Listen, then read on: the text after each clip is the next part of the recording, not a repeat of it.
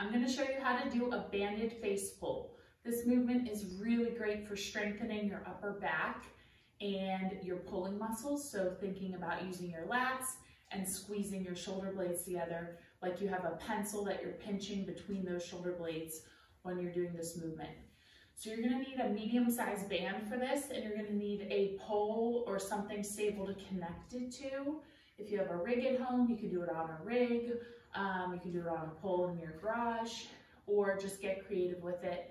Whatever you do, just make sure it's nice and stable and it's not going to topple over. So I'm going to go seated. I'm going to bring my feet out a little wide here, and I'm going to go palms facing the ground as I grab my band.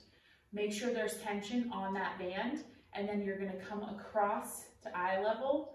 You're going to pull and squeeze your upper back right across your eyes. My elbows are high. They're parallel to the ground. And then I'm going to control on the way back in. So I'm going to squeeze, pinch everything tight, control, squeeze. When you're doing this, make sure your back stays flat so we're not rounding out. And you also don't want to get up into your traps too much. So don't put a lot of stress there. Keep your traps down and relaxed, even though you're using that upper body. So it is a little bit of a tough concept to get, but either way, this is a really great way to strengthen all those little muscles in your back and will definitely make you stronger, help you out with some shoulder pain if you're someone that has that internal rotation and gets a little bit of pain in the front of their shoulder.